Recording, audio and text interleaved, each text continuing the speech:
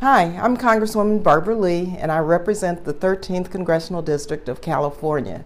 The Republican tax plan is really a scam. It's a tax plan for billionaires and millionaires, not for average, everyday working families.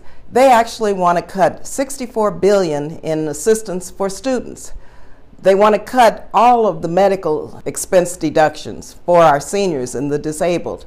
They also want to outsource jobs. It gives corporations tax breaks to take jobs overseas. So this is really a tax scam. It's about helping millionaires and billionaires and corporations. It's not about helping individuals or the middle class. We must resist this, and we must call for a fair tax plan for everyone.